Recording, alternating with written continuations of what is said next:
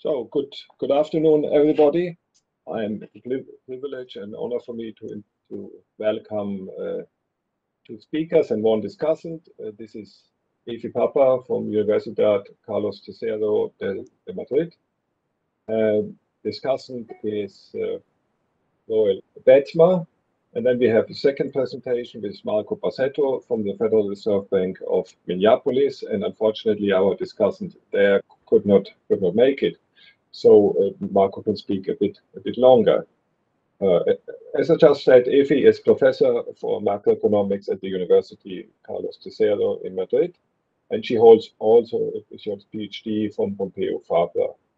Her research is focusing on fiscal policy, monetary economics, open economy, macroeconomics, business cycle. So this is exactly the right research focus for our conference here. And she will speak about the likely macroeconomic effects from the EU recovery plan. So thanks a lot, and we have already set up half an hour to speak, Efi, and afterwards Roel, and then afterwards a discussion. The floor is yours. I forgot. Good afternoon. But sorry, just one remark that all participants can raise questions via the chat function, and I can then look at them, and depending on how much time we have, we can give them to Efi and later Marco. But you can say whether you want to have questions during your talk or only at the end. So sorry, Efi, now the floor is yours. Well, I'm honored to be a participant in this conference. We have already listened very interesting views about fiscal policy and its interaction with monetary policy. In this talk, I will concentrate on fiscal policy issues. And yes, you're free to ask me questions during the presentation, so please go ahead. So I start my presentation by giving you this enlightening picture from the ancient agora in Athens, and enlightened it by the next generation EU and the slogan that we will make it real. So I thought also in the previous presentation there was some kind of moderate enthusiasm about the effects of the NGU and the effects of the fiscal policy in this recent current crisis. So, however, we don't really know what is going to be the success of these NGU funds on really bringing growth and recovery as they supposed to. So what we do in this paper with Fabio Canova is that we are going to look at the likely macroeconomic effects of the EU recovery plan, and in order to do so, we are going to go to the past experience and try to draw inference from other funds that they look like the NGU funds, and they have been actually administered by the EU in different European regions, and we try to evaluate what kind of macroeconomic effects these funds had in the past. So I think that everybody in the public knows what the NGU funds are about. Basically, the majority of the funds are going to come in terms of loans or in terms of grants that they are going to supposedly increase the human capital in the EU economies. They will lead to renovation, scaling up digitalization, and upskill and reskill activities. So the issue is, will they create jobs? Will the conversion to a greener economy be smooth? So all these kind of questions that are written in this slide come about when we think about the NGU funds. So what we will do in this paper is we will try to study the regional dynamics produced by major past EU funds that they share characteristics with the NGU funds. In particular, we are going to look at two funds, the European Regional Development Fund, which was launched to foster R&D innovation and to favor the digital agenda and to support small and medium enterprises. And we will also look to the European Social Fund, which was launched to support investments in education and health and also to fight poverty.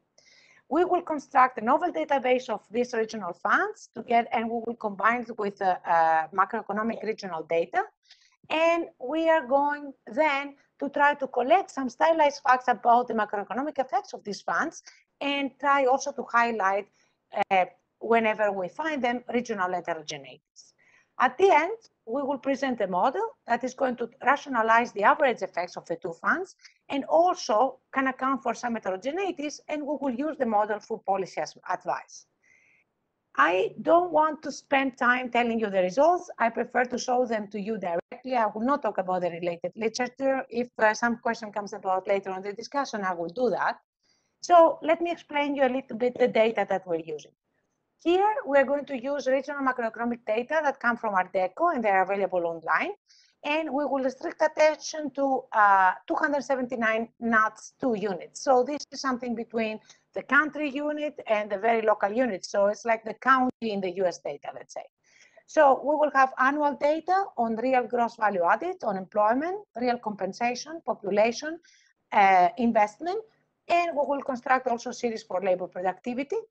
And we will use data on European funds, looking at the historical archives that we have on EU funds. There are various programs that the EU has actually administered as funds to the different European regions, the Cohesion Fund, the Agricultural Fund, and the Fishery Fund lately, but we will concentrate on the ERDF, so the Research and Development, and the ESF, the Social Fund, because we consider that these two funds are the ones that they mostly resemble the NGU natural funds. So the data, they're kind of difficult to handle. We had to make them real. We had to adjust for gaps. There are some issues about how the expenditures are actually measured in the EU books. We try to arrange all these kind of problems that we had in the data. And with this novel data set, we are going to go to look at the question of interest, which is what is the macroeconomic effects of these funds. Just to give you an idea about how this funds looks like, this is the distribution of all the regional funds in the different European regions. So as you can see, there are some recipients, like, for example, Spain, Greece, and the south of Italy, as well as the accession countries, that they receive much more funds per capita relative like to the Central Europe, like France and Germany. Now, what we're going to do is that we will take here a Bayesian approach because we have only 30 years of data. And in this sense, what we will do is that we will regress the variable of interest, that for us, it could be the GVA growth or the employment growth or investment growth, etc. And we will regress it on its own lags. And at the same time, we want to introduce these fund shocks. So the way we are going to create these fund shocks is by cleaning the funds from variations that they have to do with the European cycle. So we will do a two-stage regressions. In the first stage, we are going to take the funds and we will regress them against like a constant and euro area variables such as euro area GDP, employment, the deflator, the nominal exchange rate. And the residuals of these regressions, we are going to use them as instruments in the regression that you see in the first line of the slide. So actually, the way we're going to perform this regression, YIT is going to be the cumulative effect between period T and period H. We're going to use local projection here of the variable of interest, let's say GVA, while XITH is going to measure the change in the fund that we are going to actually normalize with the GVA of the region. Why are we doing that? Well, because in this way, the coefficient CIH will have a natural interpretation, which is going to be the multiplier of the fund. Now, because we have some issues with dynamic heterogeneities in the sample, what we're going to do is that we're going to run these local projections region by region for the 279 regions, and we're going to construct a distribution of multipliers that we will then try to cluster according to different characteristics, as you will see very soon. So, as I said, because we have a short sample, we're going to use a Bayesian approach, and we're going to impose some priors for the coefficients of interest and for the variance covariance matrix of error terms. And we are trying to be as agnostic as possible about these priors. And we will also try to control for anticipation, and as well as we're going to construct cross-sectional distributions of multipliers. As I told you, we're going to have a distribution of 279 multipliers that we're going to discipline. And the way we're going to discipline it is by clustering the units according to different characteristics of the regions. And what we will report on the benchmark results is going to be trimmed average effects. So let me go directly to the results. Somebody makes too much noise down here. So what you see here is the average cumulative effects of the multipliers for the different variables of interest. So here on the left column, you see the variables of interest that we consider. So we have GVA, employment, compensation, investments, labor productivity, and labor force participation. And we have the multipliers for 1, 2, and 3 years. These multipliers are cumulative for the ERDF and the ESF funds. So as you can see, the first thing to notice is that ERDF funds, if we look at GVA, for example, have an immediate positive multiplier effect, which is pretty big. We are talking about a multiplier of 1.83.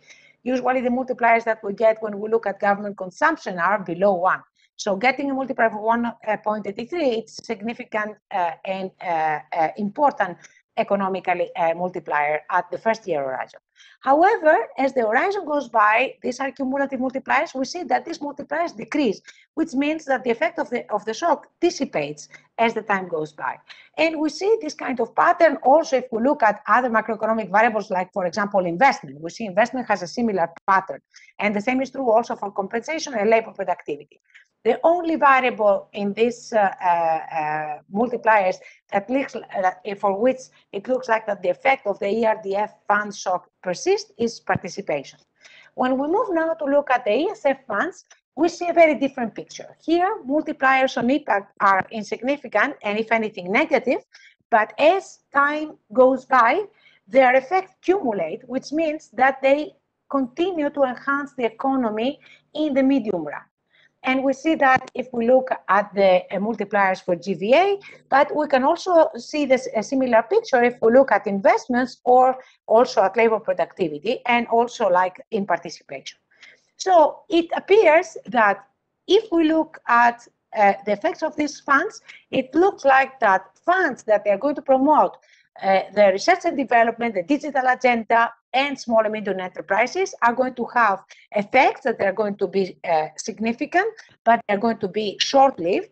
And instead, if we look at funds that they look at health and education, we are going to have insignificant impact effects, but we will have very strong medium impact effects. So now we are going to do in the analysis a lot of sensitivity analysis. Well, we have 279 units there in the regions, for which we include also the UK. So what happens if we exclude the UK, or we look only at euro area members, or we look at the data after 2000? This is what we do in this graph. And for comparisons, we also report here the baseline results. So what we observe basically is that the ERDF funds multipliers are kind of sensitive to what kind of sample we are going to use. So for example, if we use like only euro area countries, it appears, I'm really sorry for the noise, it appears that the multiplier effects are stronger for EU area countries even 3 years after the shock. And it is not the case, for example, if we look at the countries that include UK. And with respect to the ESF funds multipliers, we have a robust picture, in the sense that in all the experiments that we do, we also observe, we always observe the same pattern, which is 0 impact effects, but very strong cumulative effects after 3 years. Now, we have also looked at spillover effects, and we wanted to investigate whether the effects of the multipliers are stronger in the region or they actually spill over to the whole country. So here, what we are calculating is cumulative multipliers at the national level of these same funds. And if these numbers are higher than what we have seen at the regional level, it means that we have positive spillover effects. If they are smaller, the spillovers are actually negative. So what we see is for the ERDF funds, we seem to have some positive spillovers, but they are not really significant. And if we look at the ESF funds, what we observe is that actually we have some negative spillovers. And these negative spillovers come from actually the investments crowding out. If you look at the fourth row of this table, what you would observe is that investment multipliers at the national level for these funds are actually negative, which implies that if I have an investment in Andalusia in Spain, this is going to crowd out investments in other regions in Spain, like Madrid, Barcelona, or Asturias. So to give you an idea what this negative spillover will mean. So then we have looked at heterogeneous effects. So we have compared northern regions versus southern regions and old regions of the EU versus younger regions of the EU. So what we observe here is that it matters where you are located for the size of the multiplier, and it seems like that both kinds of funds have much stronger effects if you are located in the south, where the south here is like loosely determined. It is Bulgaria, Cyprus, Germany, Spain, Croatia, Hungary, Italy, Portugal, Romania, and Slovenia, sorry. And it also looks like that if I belong to a young member of the EU, like Bulgaria, Cyprus, Czech Republic, Estonia, Croatia, Hungary, Latvia, Poland, Romania, Slovenia, or Slovakia, the multipliers dissipate extremely fast. They have, for example, for ERDF funds, they have a positive effect on impact that dissipates immediately after 2 years, while the ESF funds, they have effects that they remain for 2 years, but they start dissipate in the third year after the shock, which means that here the medium run effects for these kind of countries are much smaller. Now, another exercise that we do, which we think is very important, is to cluster our units according to income the income per capita in the different regions that we consider. So we will construct 4 quantiles for the income distribution, and we will look at how the multipliers 1, 2, and 3 years of the ERDF funds. So here we look at the multipliers of all the variables that we have in the analysis. Change with the quantile of income that we consider. The takeaway of this picture is that multipliers for ERDF funds are going to be always more significant on impact, but also in the medium run for regions that they belong in the second and the third quantile. What does this mean? This means that these regions are going to take the most out of these funds, and actually they are going to catch up with the rich. While when we look at the poor and the rich, we see that the effect of these funds are the regions for which the effects of these funds is actually kind of temporary. Now, if we look at ESF funds, we will see a very similar picture. Again, we look at quartiles of the income distribution.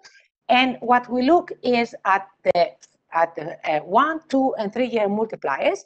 And here I show you GVA, but you can see that for all the variables that we consider, the effects are similar. We see again, it is that the medium income regions that mostly take advantage of these NGU funds, and they grow faster after 3 years, while we see that the multipliers for the first quantile dissipate pretty fast, and it looks like that for these funds also there is kind of taking advantage of these funds also in the medium run. So this is a picture that shows that whether I'm going to look at ESF or ERDF funds, it looks like that both funds might create income polarization, and this is something that we should be aware of. So if we now cluster multipliers at the country level, and we look for example, our ERDF funds, this map is a map in which red is bad and purple is good. Why? Because red depicts multipliers in regions for GVA and employment that they're both negative after 3 years, and the purple instead is good because we have we are representing with purple here the regions for which 3 years GVA and employment multipliers are positive after 3 years. So what do we observe is here we have a polarization. We have regions in Europe in which we have a lot of purples, and regions in Europe for which we have a lot of red, which means that, you know, regions in which the multipliers for ERDF works and regions in which it does not work. And we have only few regions in the middle for which, a few countries in the middle, like Portugal, for which, for example, we have negative GVA multipliers, but positive employment multipliers. And the green regions here are the opposite, are regions in which, countries in which we have positive GVA multipliers, but negative employment multipliers. So it looks like that not everybody will benefit the same from this kind of funds. If we look at RDF, but if then we move at ESF funds, we see a more purple picture, and purple and green, which means that this is good. So now all Central Europe looks like to be affected positively by the ESF funds, and we have very few regions that they are still in red, in which the funds do not have any medium run effects.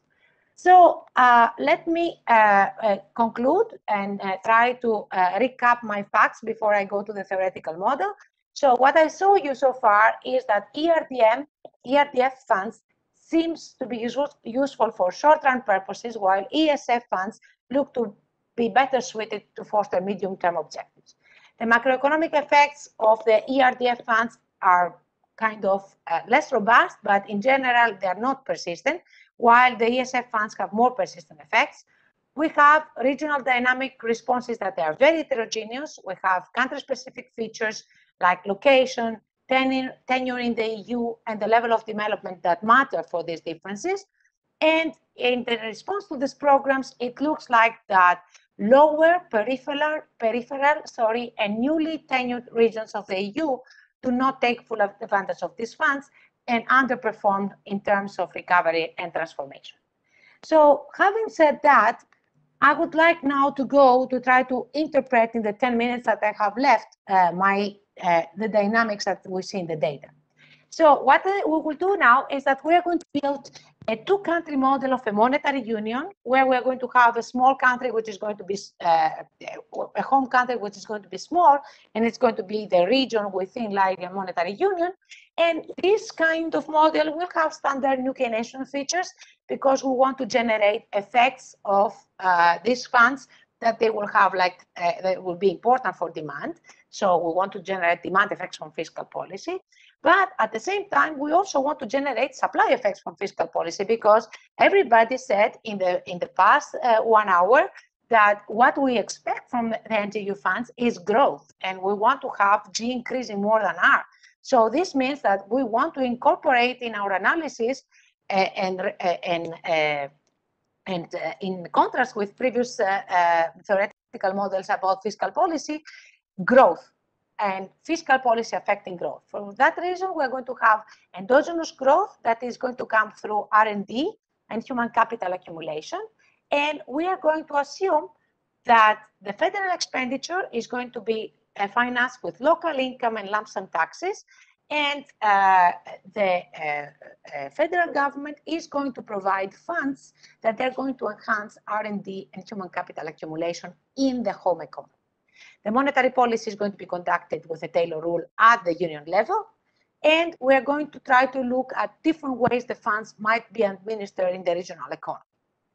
So what is key here, and I want to highlight that, is that the federal government spending is going to affect the R&D and the human capital accumulation.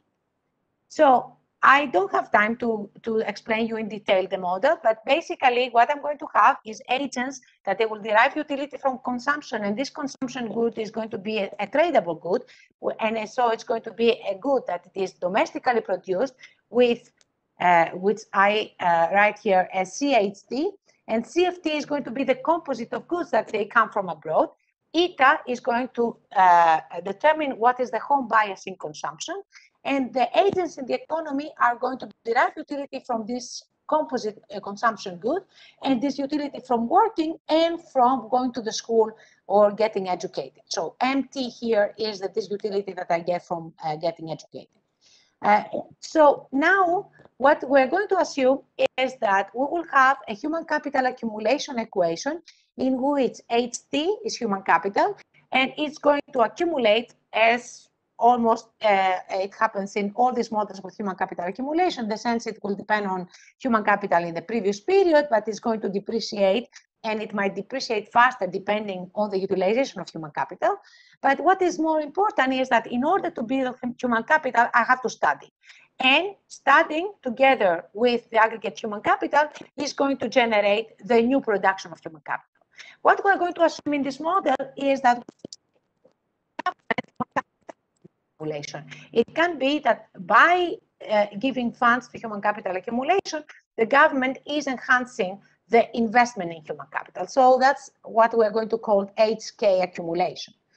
We might also think that actually the NGU funds are not going to come as direct subsidies to investment in human capital, but spending in human capital, but they might come as subsidies to human capital. So in this case, what we will assume is that in the household budget constraint, we will have this term STM in yellow in the slide, which is going to be the subsidy that the agents are going to receive for allocating time in education.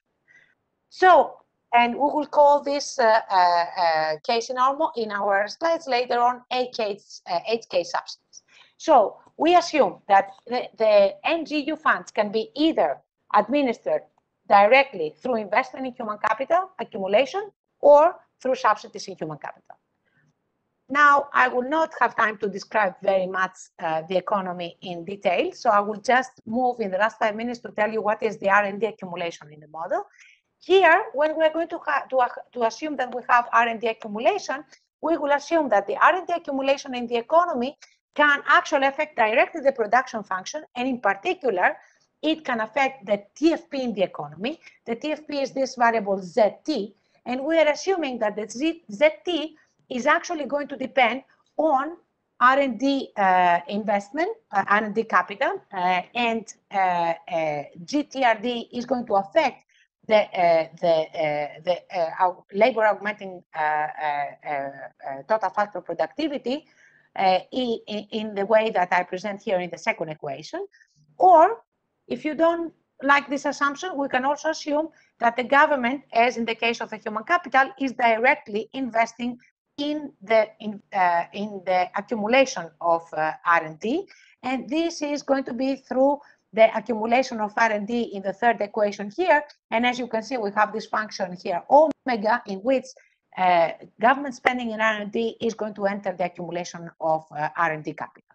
Or if you don't like this assumption, we can also assume that the R&D is coming to wholesale firms as subsidies. So the government can administer the R&D funds either directly enhancing TFP or through the accumulation of R&D or through R&D subsidies.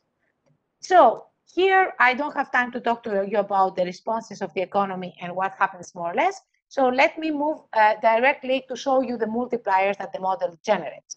Basically, we are able to match what we see in the data. We have output multipliers that they're very high on impact, and they dissipate as time goes by, especially for the case in which we assume that the R&D is the G funds go to R&D accumulation or to R&D subsidies, and less so when we look at the TFP. What is the intuition behind this result? Now I will go to my slides. So the intuition behind this result is very simple. If I give money as fiscal spending in the accumulation of R&D, and I don't give them, and this money do not enhance directly TFP, then what is going to happen is the increase in government spending coming to R&D investment is not going to come hand in hand with an increase in the investment. Instead, if I manage to affect TFP directly with my NGU funds, with my R&D investment, then you see the blue line here tells you that I'm going to increase the capital investment, and this is going to generate more persistent effects of R&D in the economy. Now, If we look at ESF funds, we have the pattern of responses that I show you in the empirical model. We don't match the magnitudes. That is because the model has its limitations. But the mechanism behind this kind of multipliers is best explained here. When we have an increase in human capital investments, what is going to happen is that people will move out of the labor force and they will go to study. So they will increase the education in hours. Now, this increase in education in hours is going to bring down the working hours, and it's going to make labor very expensive. So in the short run, this is going to have costs. But as the increase in hours is going to enhance the accumulation of human capital, this effect is going to dominate, and we are going to see the positive medium multipliers that we see in the model. So I have probably 1 minute. We have tried to explain also the heterogeneity. I don't have to explain you. What I want to finish my presentation with is the case of grants versus loans. In the data, we had grants, but in reality, in NGU funds, we have also loans. So inside the model, we can address the issue, what happens if I use loans and grants instead of just grants to finance these NGU investments. So the meaning behind this picture, that probably you don't understand anything because it's so many things tagged here, is that if I use loans, I am going to have short-run effects, negative effects, from the NGU funds. So the multipliers are going to be much smaller, and especially in some cases, much smaller than what I would get if I would have only grants. So I want not to run out of time. So let me recap. I try to show you what are the possible effects of NGU funds. The outcome looks moderately optimistic, but we have to be careful because there can be reasons to worry about polarization. In the model, we suggest policies that will make the outcome more optimistic, and we suggest like what kind of administration of funds, as well as what kind of structural characteristics are needed for these funds to work at their maximum. And we have also been able to rationalize the average effects. Now, I would like to thank you for your attention. I think I'm a little bit over time.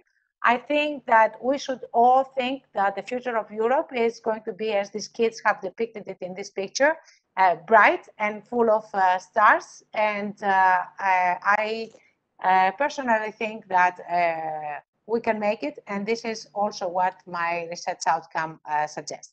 Thank you for your attention. Wonderful, wonderful, and terrific presentation and research work. I'm not going to ask a question now, and there have been already several questions in the chat. We are going to that after the discussant, but thank you, Evie. That was really, and also the timing was spot on.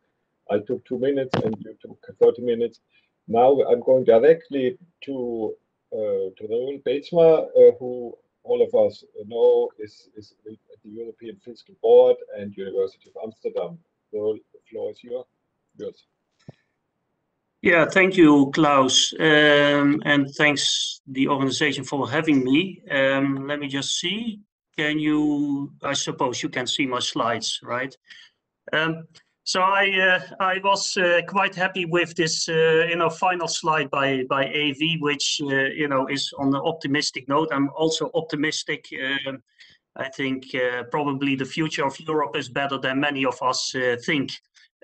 I think this paper it's a very, very rich paper, and it deals with very important issue, and that has not really been analyzed. I mean, not in an econometric quantitative way, in the way that Fabio and AV do. So what are the likely macro effects of the EU recovery plan? And there are of course a number of important questions when it comes to the RRF. One of the questions is, when will it be considered a success? And that is a very important question, because if it is a success, it can be a stepping stone for a permanent fund to strengthen the structure of the EU economy, or maybe a bigger EU budget, and potentially pave the way for a central fiscal capacity, which was also discussed in the previous session. Another question is the effect of the RRF, is it temporary or long-term? So temporary, I mean, does it cause a shift in output, or does it really cause an increase in growth? Sorry, I mean, this is, you know, my institution tries to save energy, so the lights disappear sometimes. The third question, what are the relative roles on expanding the supply side and increasing demand? Because the RRF has, you know, affects both sides, and I will say something about that. What the paper could not really address, because it's, you know, how would you say, it's very, in a way, not so tangible, and it differs a lot across countries, is the role of the reform component, and how that interacts with the investment component of the facility. So, contribution of this paper tries to assess the effects of RRF. As I said, important, interesting. It really addresses a gap in the literature, and importantly, in this paper, the assessment can only be done indirectly, necessarily, because there are no data at the moment. And so how do the authors do that? They do that in a creative way, because they look at existing programs that are closest to the RRF. That is the European Regional Development Fund and the European Social Fund. And so they do the estimations of the subsidy, or the transfer impulses on a number of variables. And given that the RRF is relatively close to these funds, we may, you know, this says something. We expect this to say something on the effects of RRF. They also try to analyze further by setting up a new Keynesian two-country model with R&D spending and education spending, so as to further trace out the potential effects of the RRF. I think two important, what is crucial in this paper are two important elements. To what extent does the composition of the two existing regional funds match that of the RRF, and to what extent does the theoretical framework capture the main features of the RRF? I think these are two crucial questions on which I want to say something. Before doing that, a few words on the empirical analysis. The paper is not only original in addressing the question, so what are the effects of the RRF, but it also is one of the few papers to use regional data. And I think the regional data are very rich, but they are underexplored. And there are some exceptions. A recent paper by Sebastian Houtmeier last year, which looks at the regional effects of monetary policy shocks, and Jacopo and another co-author, we are working on a central fiscal capacity paper where we also use regional data. Now, of course, there may be an endogenous effect from economic outcomes to the transfers that regions receive. So that is, for that reason, the authors deploy a two-step procedure. So they first regress the real structural funds on a constant and some other variables. And then what they do, they include the residual from this regression in the regression that is the focus, and for which they show the impulse responses. They have something like 290 regions, so they can also do a number of dissections of the data, for example, north versus south, but also based on average income. So it's a very rich exercise. I think the theoretical framework was briefly explained, but well explained. In one aspect I will go into that is that the taxes are collected at the local level, then they are transferred to the federal level, and all this spending is done at the federal level in the model. I think the paper could provide a little bit more information, just basic statistical information, some key macro variables for the regions, the transfers received by the regions. So I see the map, but one of the questions, and I'm not familiar with these transfer data, so I may be mistaken, but I was wondering, whether there are many observations with zero transfers and whether that has some effect on the empirics. And I think it would be useful to say more, and this is probably quite kind of, well, laborious exercise to say more on the composition of the recovery and resilience plans. What is exactly in it, in those plans, and these plans, they differ of course from country to country, but some information on this and how that corresponds to the other to the existing funds would be useful. I think the effects of the transfers, both in the RRF but also in the funds that are studied in detail by the authors, they could run via supply and the demand side.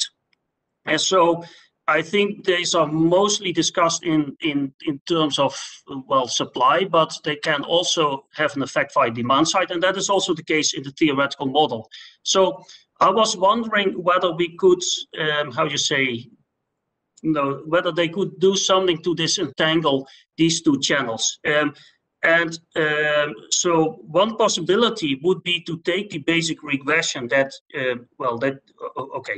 was a few slides ago, the basic regression, and interact the transfers with slack in the economy, or maybe whether the economy is at the effective lower bound, and so get an idea whether the transfers are more effective when there is a lot of overcapacity.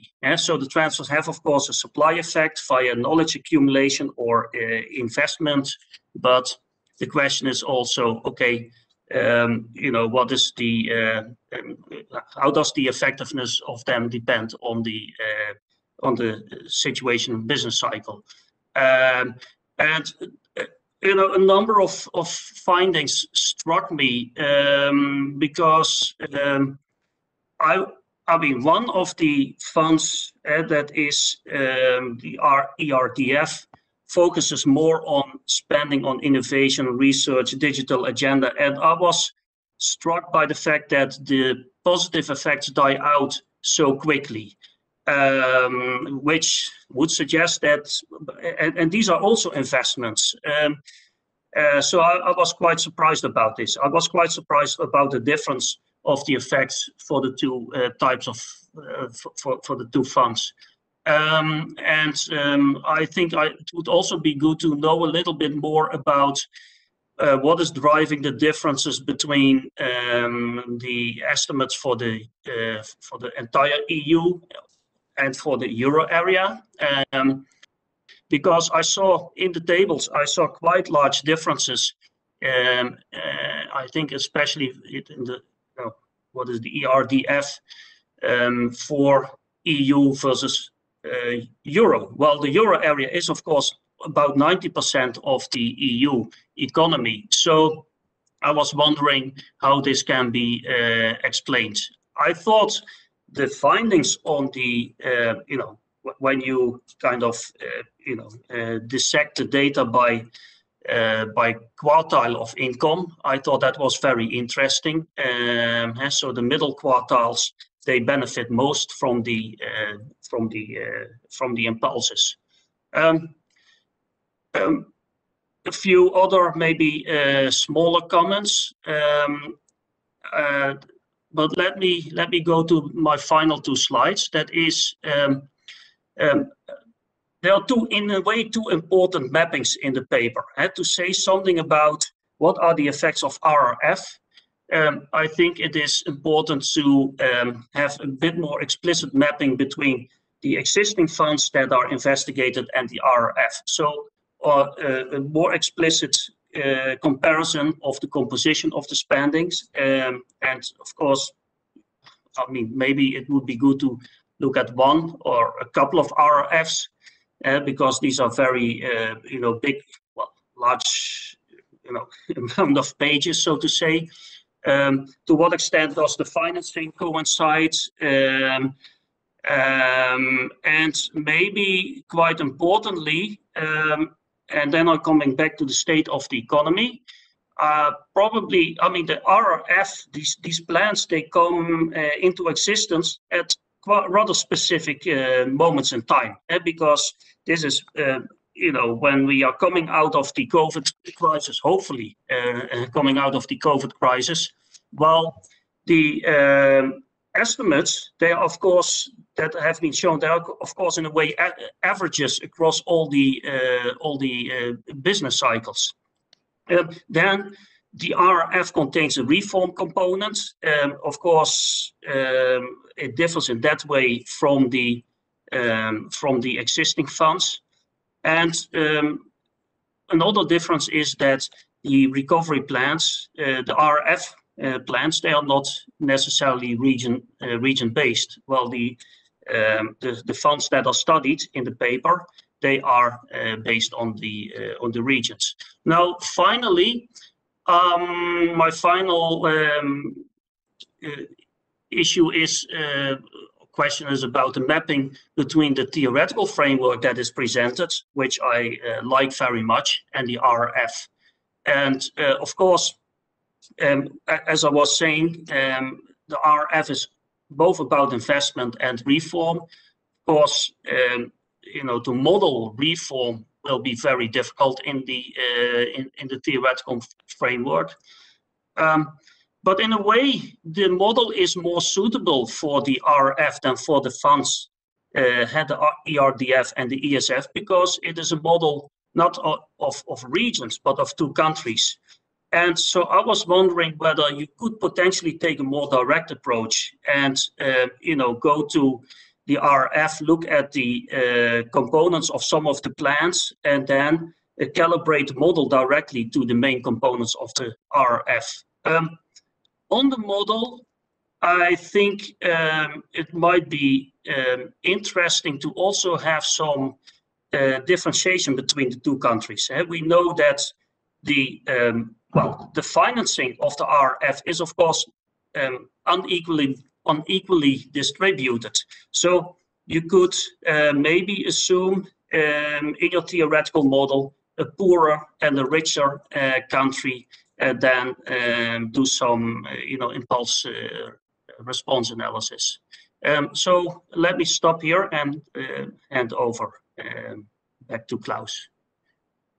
Yeah, thank you very much, Roel. It was a very good discussion, focusing on the paper, many interesting additional aspects. We have a number of questions in the chat, and I will try to summarize them and give first the floor to Efi and then to Roel. I think I go through all the questions together, and then you can see where you would like to reply or focus on. First issue is more a clarification that Ettore De Rucci stresses that there is, of course, a difference between New Generation EU and these existing funds, EFI, which you have investigated, namely that now there is a lot of effort to implement a proper governance structure, first completion of milestones, and so on. So how would you see that this difference between this governance difference between the RRF and the old funds which you have investigated, or the previous funds, could be addressed? Then Marco has a more technical question: what do you think about human capital depreciation, which normally is assumed to be slower than, because you have learning by doing and so on, than depreciation of physical capital? And Francesco Zanetti asked the question, I think I have also thought about this, whether you have looked at, say, differences in the policy, the quality of administration, quality of institutions across different regions. There is some literature which tries to link poor quality has then certain spending has less effect. But when I look at your results, I would think that it's perhaps not so simple. And perhaps if you could turn around your results and say, okay, those regions which are very successful using these funds, maybe they have a better quality of administration or institutions than we normally think. Or that could be a check of what the World Bank or the other say the other institutions which assess quality of governance are doing. So in that respect, there is another question by Jacopo, who says whether you control in step 1 and 2 for national and regional fiscal policy. And I would want to add an own observation from my perspective. Have you tried to say every region, there is a catching up process, and you take an average catching up across regions, you assume that every region would catch up with a certain speed to the euro area average level or the best performance in terms of productivity or GDP. And then you assess how these funds would impact on this speed of catching up. Do countries or regions which get the funds catch up faster or less fast than what you would on average assume, given their position in the productivity level or the maturity of their economy? That would be a perspective which you could also bring in. So sorry, I now added many of all the questions together, and let's see what your reply is, Ify. Well, first of all, I would like to thank you all for your attention and your comments, and more than anybody, Roel, because like Roel, I have here 2 pages of comments, and it's very good. So let me tell you like something on the basic points. So about the mapping of RRF and ERDF and ESF, I'm with you. What I could do in empirically, at least, is that I could look at the funds and try like to see which ones really correspond exactly to what is like RRF. It can be considered as RRF, and repeat my regressions only for these funds that they could be thought only as RRF. And this is something that we can do, and it's easy to address.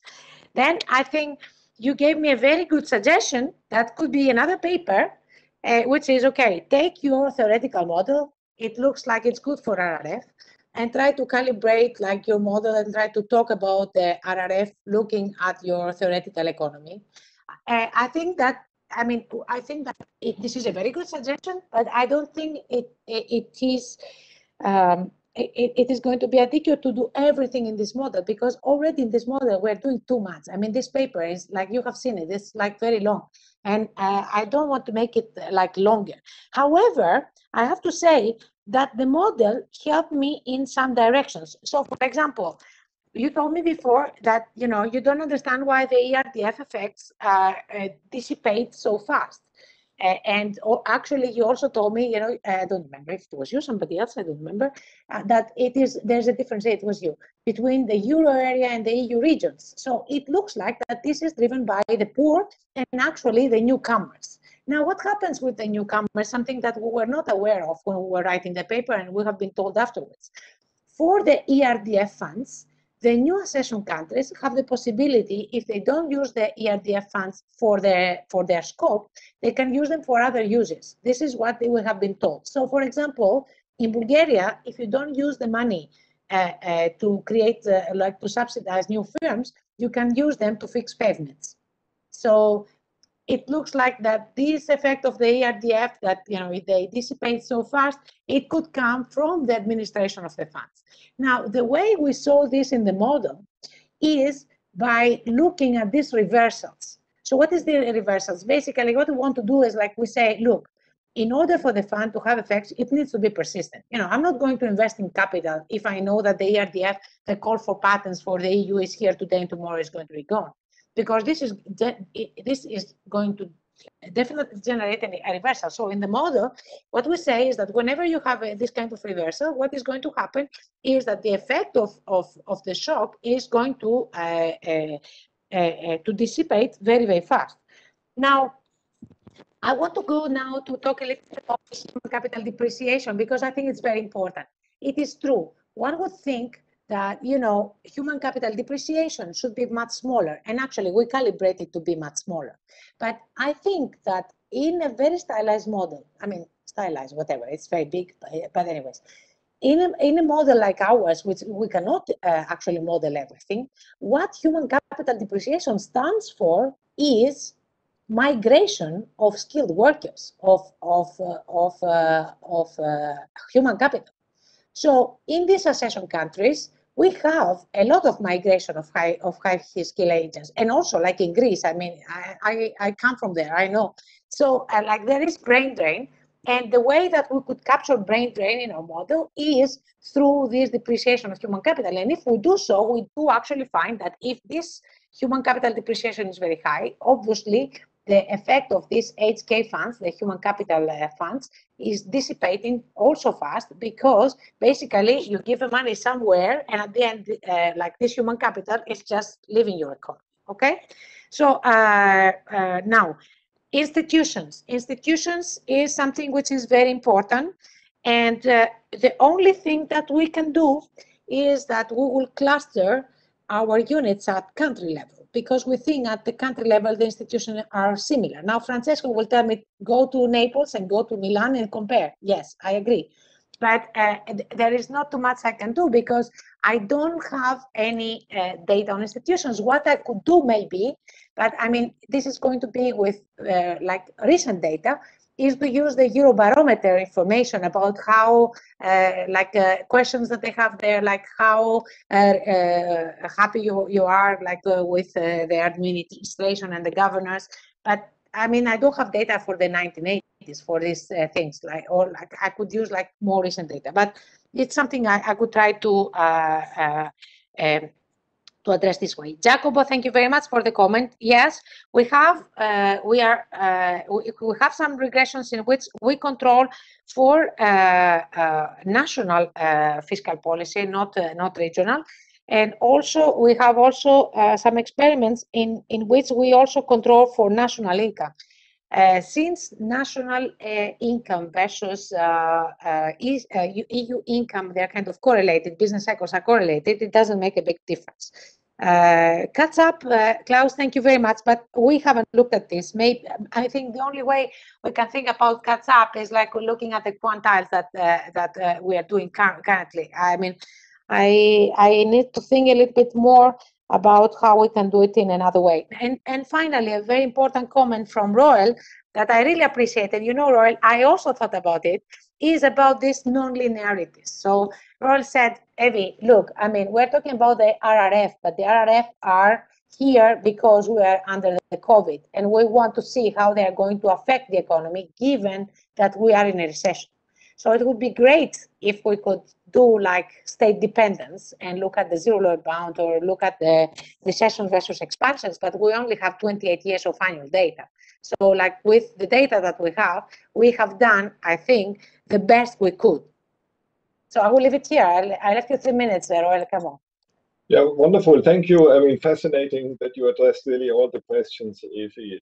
That was very good. And now we go to Roel. I mean, you have, given that we have no discussion in the next session, you have 2-3 minutes. Well, okay. Thank you, Klaus. Let me say a few words. I thought there were some very interesting things in the reply by Evie, and that is on the issue of migration of skilled workers. So I think that it is important to think very carefully about, how you say, the design of these transfers. And you know, when I think, when I think of the RRF is, I see the RRF as in a way a patchwork of national plans, and because they are designed at the national level, and you know what comes out of it is in a way somewhat well, somewhat arbitrary configuration of plans. Well, actually, the kind of the spillover effects are not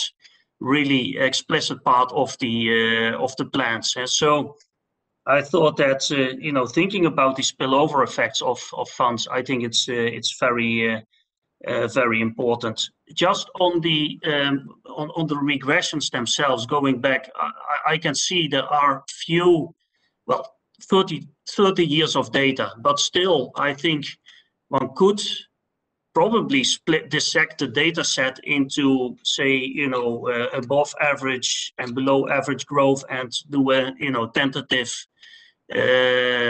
regression to see whether the effects of the funds are different. Maybe they are not, but you know, given the kind of the specific moment that the RF you know, funds become available, it might be useful to do such a thing and to say a bit more about, you know, kind of the comparison between the work on the two funds and the RF. Thank you. Thank you. Thank you very much, Roel. There's another question, but I think perhaps better to address it, to discuss bilaterally with Luis Fonseca on endogeneity concerns. But if you have say last minute, Evi, and then we comment on everything and also what Roel said, and then we go to the next session. Yes.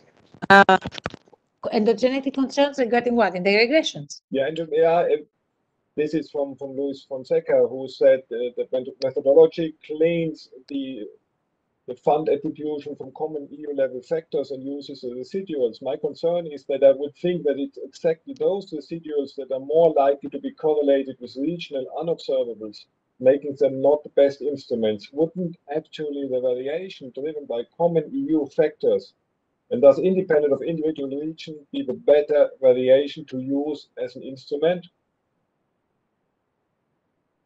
Oh, well, I mean, we have, I thought that like the endogeneity would come from the fact that, you know, this kind of funds come like at in like times where like you know, we were trying to control endogeneity, thinking like about whether the funds were coming during good times, and these good times were actually capturing this positive multiplier. Now, that's exactly what I thought that we were trying to do. We were trying to get the residual that would clean, like that would have like only the regional component, that it would be clean for other stuff, and use that not in relation to anything, but in relation to the fund.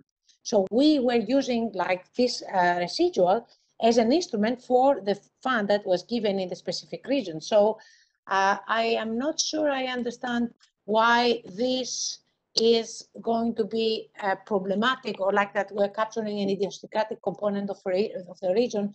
Like, is he afraid that this specific region had a specific characteristic that got this fund?